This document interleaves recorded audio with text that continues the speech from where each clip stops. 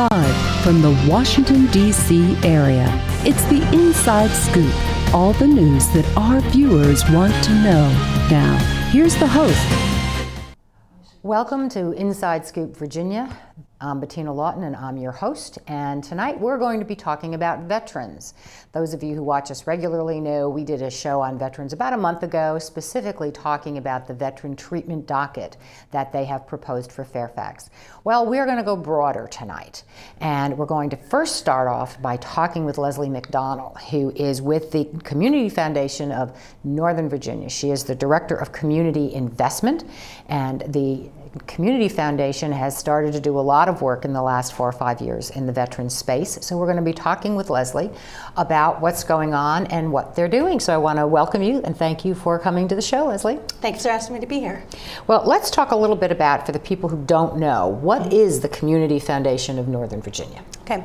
The Community Foundation is a nonprofit organization whose mission is to increase philanthropy in the region.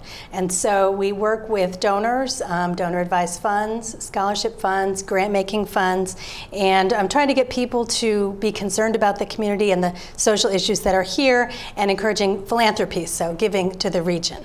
Okay, now for people who don't know, tell me in a couple of words what a donor-advised fund is. A donor-advised fund is someone who maybe has some wealth to give and they're interested in giving to charity, but they maybe don't want to make all the donations right at the moment. And so a donor-advised fund is a holding place where they can put the funds, they can take their tax deduction at that time, and then they can make decisions about the grants that they'd like to make at their leisure. Sometimes people open donor-advised funds, say as a family fund, where maybe the parents open the fund and then get the children involved in the philanthropy. And what we do at the Community Foundation is we provide a holding place, and then we also can advise them based on what we know about the community of places that they might like to put their money. You know, depending what their interests are, we can tell them about the good charities that we know about, and then facilitate the gift for them.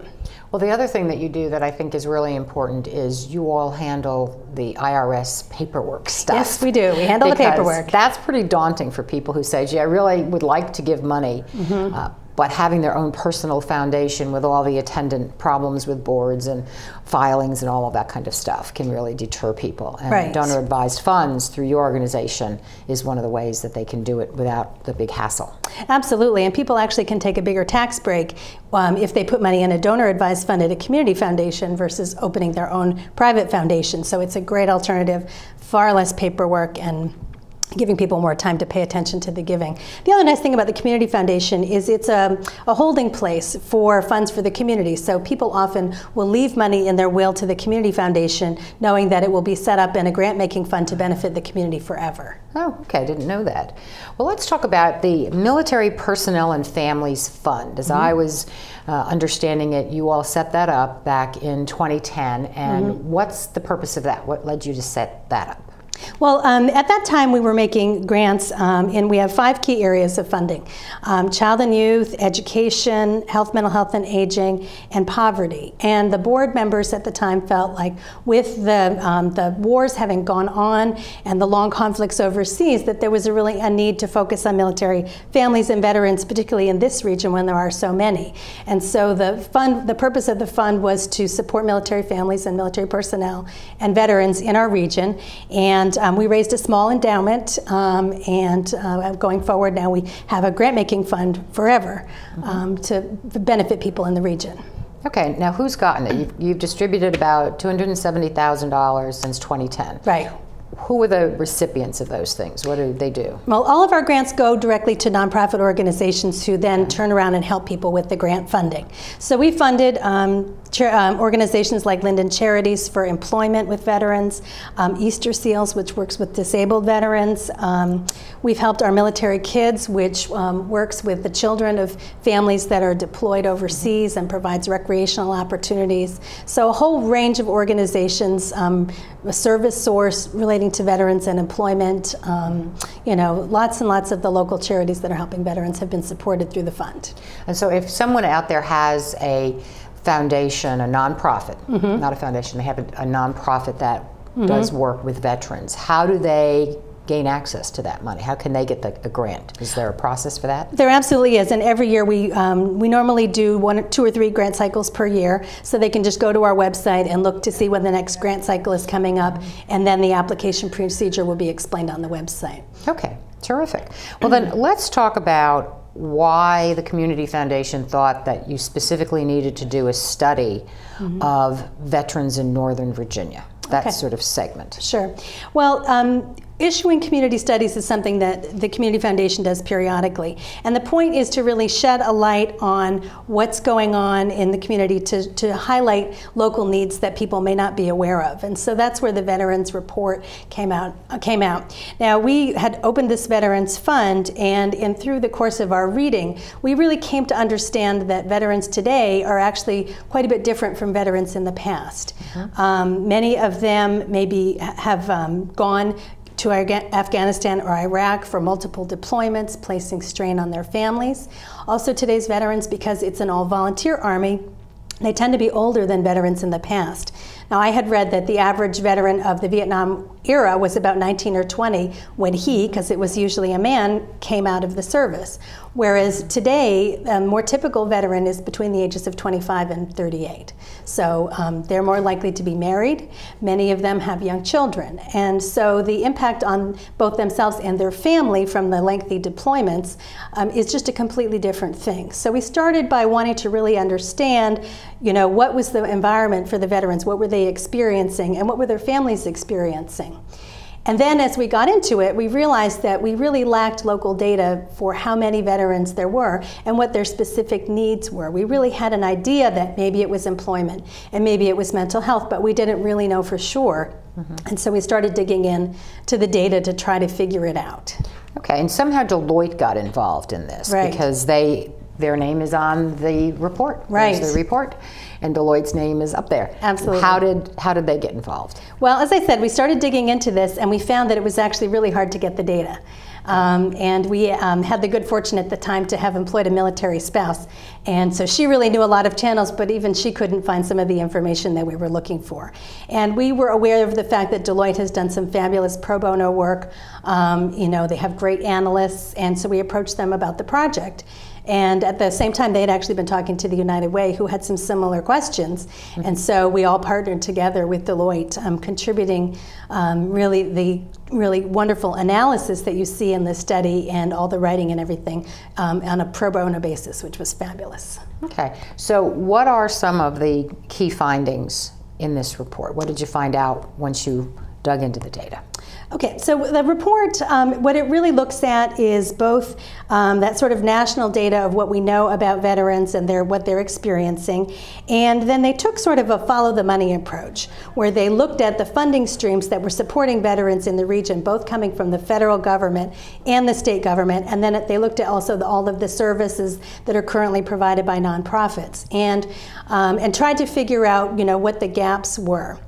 Now, generally, in a demographic sense, what we learned is that Virginia is actually one of the 4 states with the highest concentration of post-9/11 veterans in the country. So that there's a real, cohort of veterans here that are from the post-9/11 generation. Now, is that Virginia, or is that specifically Northern Virginia? Now, that's Virginia as a whole, but we also did find that there are 36,000, give or take, veterans of post-9/11 veterans in Northern Virginia. 36,000 is a whole lot of people.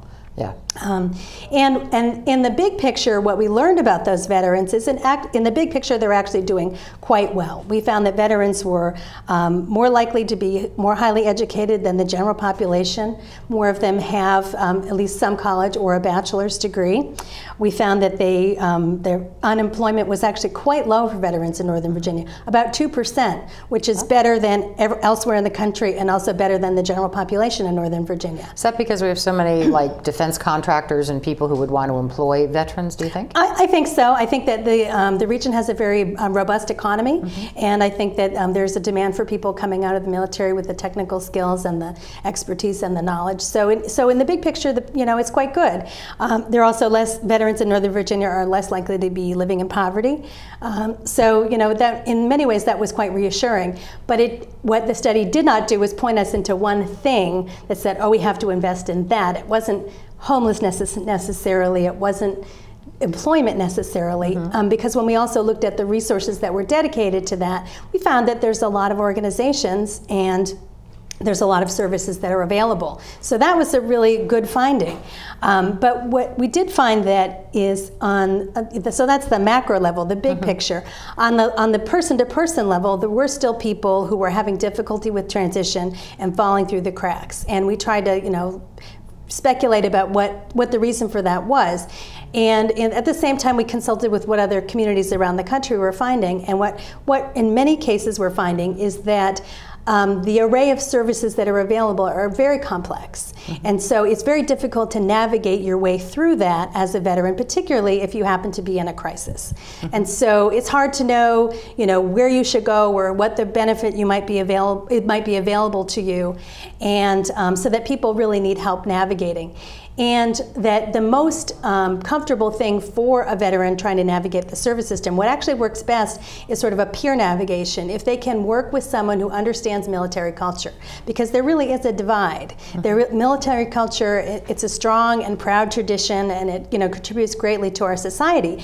But when you leave it abruptly, it can just be a little bit overwhelming. It's just very different. And so if human service organizations aren't familiar with how to, and don't understand how to work with military personnel or veterans, there can be sort of a gap there, leaving veterans not very well fulfilled in terms of their services. So that cultural competence was an important finding as well. So where are you going to go with this? It sounds like the veterans are in pretty good shape. What's the next step for the Community Foundation?